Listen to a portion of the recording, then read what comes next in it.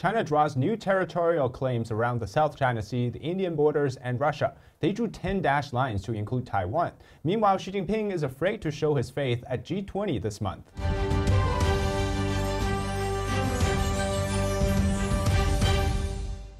Welcome to China Insider. I'm David Zhang.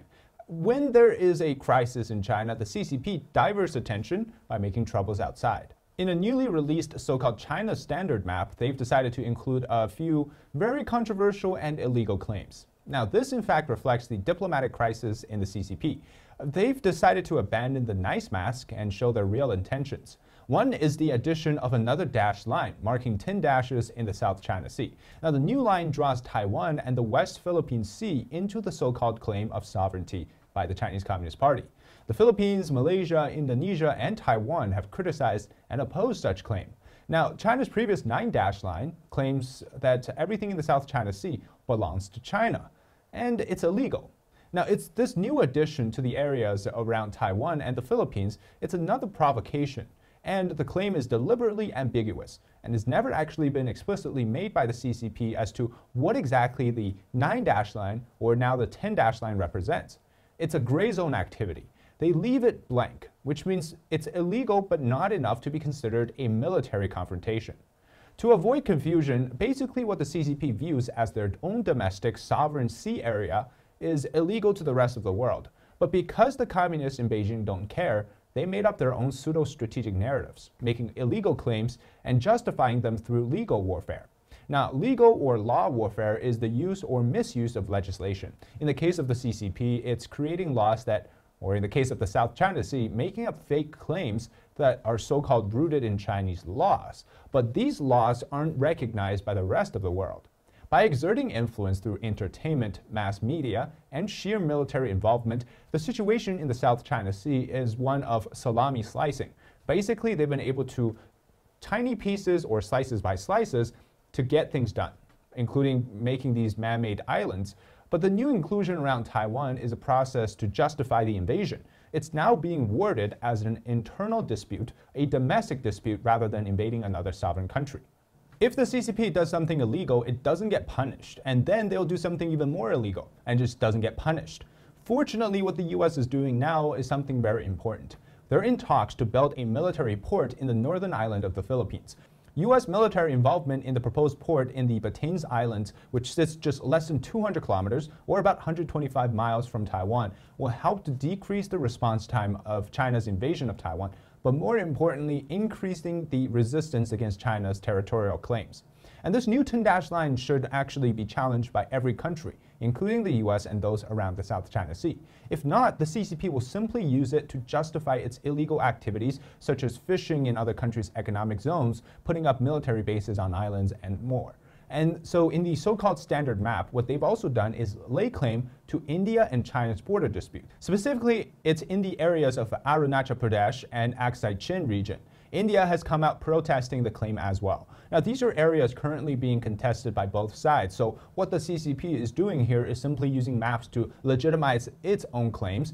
But as I said, what the CCP does is just making up its own rules and playing this game where everybody else is also participating, but not following the rules of the other players, who are basically following a standardized set by the officials, which in this case is obviously the various regulations of global bodies. And lastly, the CCP also drew borders claiming part of Russia and China's border. And this map here lays claim to the Great Ussuri Island on the Amur River. And this area was supposedly settled back in 2008. What they're doing now is causing a lot of diplomatic tension.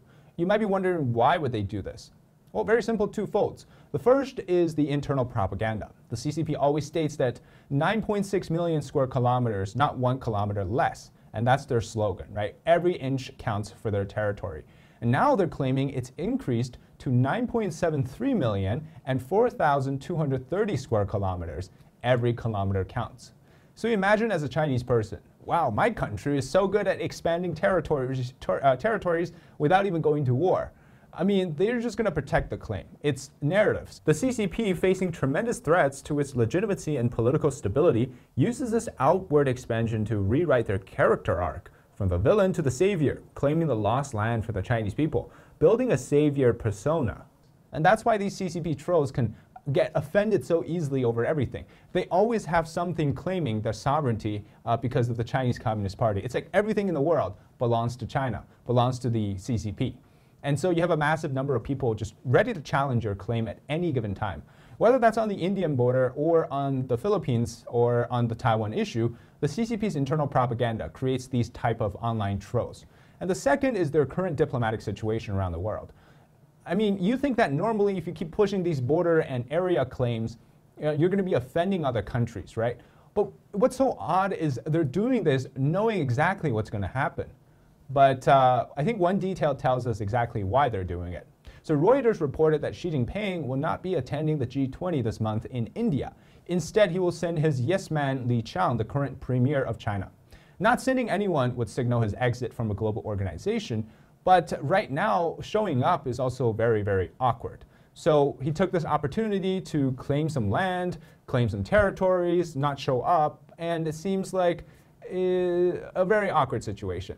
Another reason is Xi Jinping's fear for his personal safety, as he did in South Africa. During the first day of the BRICS summit, remember, Xi Jinping mysteriously disappeared during or for one of the business forum, only to return when he had to the next day. But this all comes as karma. Here's what's happening. Now, compared to last year's meeting in Bali, Indonesia, since then, the situation around China has rapidly deteriorated with the diplomatic crisis with other countries. Now, this year, the CCP introduced counter-spying laws that directly target foreign companies. Essentially, it destroyed the business confidence that foreign countries have with China. Sending their companies in would warrant risks of it being investigated for alleged spying. And it's also rapidly forced Western countries to adopt de-risking with China, which basically means moving critical supply chains away from China. The most critical reason, I believe so, why Xi Jinping is skipping is actually because of India, who will likely be the center of attention at this G20 summit, and partly because they are the host country, but also because they are the rising star in Asia. After the expansion of BRICS, it has essentially diluted China's influence. A lot of the countries that got incorporated into the BRICS Plus are actually India's friends. Now, India right now to the rest of the world stands as the upgraded version of China without the baggage. India itself is also seeking to be a dominating voice in Asia, and this is competing in all aspects against China. India wants to be the leader of the global south, and it has a democratic government, a similar if not more population, strong English skills, and arguably more growth opportunities. And China really fears this, right? If China is replaced, they're going to be isolated from manufacturing, exports, essentially kicking them off of the economy chain around the world, going back to before 1980s. And it's jealousy of India. And that's why they're really petty about this. Now, India is the chair country this year for the G20, which means they're hosting the summit on September 9th in India. But at a recent G20 energy ministerial meeting, China was the only country that opposed India for the inclusion of Vasudeva Kutumbakam as the G20 theme this year. And that's a Sanskrit phrase meaning the world is one family. It's something that Prime Minister Modi always says. And guess what the reason is?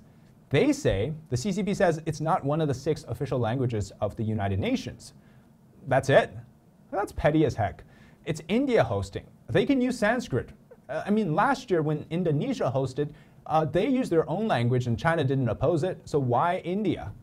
Well, one Chinese article, I'm not sure if this is entirely satire or not, but they put it pretty perfectly.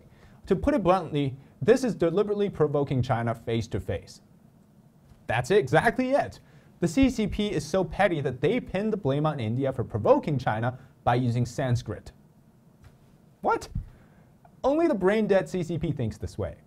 That same article actually alludes to the current state of the Chinese Communist Party. It reads here, on the other hand, it is India's lack of internal dominance that necessitates the creation of a long-term hypothetical enemy to bring the loose countries, meaning different countries, together, and China is the biggest imaginary enemy chosen by India. That's very interesting. Isn't it China that always creates imaginary enemies to divert attention away from its lack of internal dominance? Hypothetical enemies like the United States, Japan, South Korea, the UK, India, and whoever else it's currently at odds with. And isn't it China that's banding together a bunch of so-called loose countries through the Belt and Road Initiative?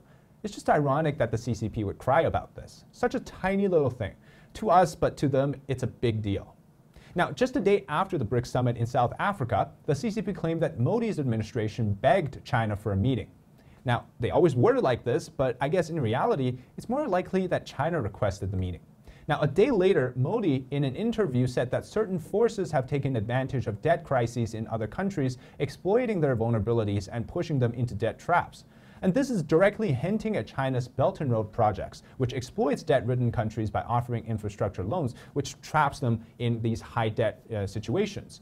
And then a day later after that interview, India's Commerce Secretary Piyush Goyal says, quote, "My heart here is with Catherine Tai from the United States of America."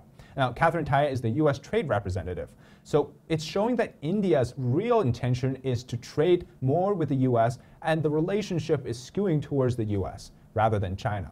India is clearly winning the diplomatic game in Asia, and they're gaining control of BRICS, if not abandoning it. It's working closer with the U.S. and the rest of the countries that have democratic systems. And they want to appeal to a wider audience, just without the authoritarian or the totalitarian communist format attached to them.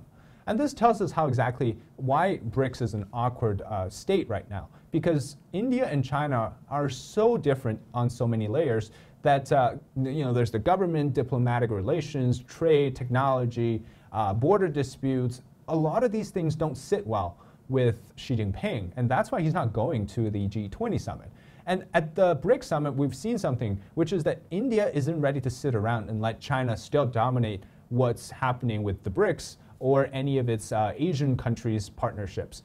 Because India isn't the only one who wants to be friends with the rest of the world, and China is just pushing everything away from itself, right? It's alienating itself. Now, at the G20, India is also not the only country that has an awkward relationship with China. Of the G20 countries, which include the BRICS countries, more than half of those nations have problems with China. Now, they either have territorial problems like India and Indonesia, or they have economic problems with China, like Australia or the US.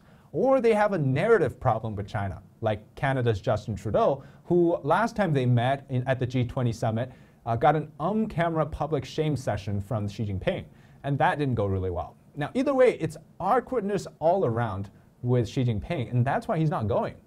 All right, that's it today on the episode as to why China is claiming so many more territories in lanes and dashed lines, and why Xi Jinping isn't going to India for the G20 summit. If you enjoyed the content so far, make sure to leave a like, comment below your thoughts, and subscribe to our channel if you haven't already. All right, until next time, I'm David Zhang. This is China Insider.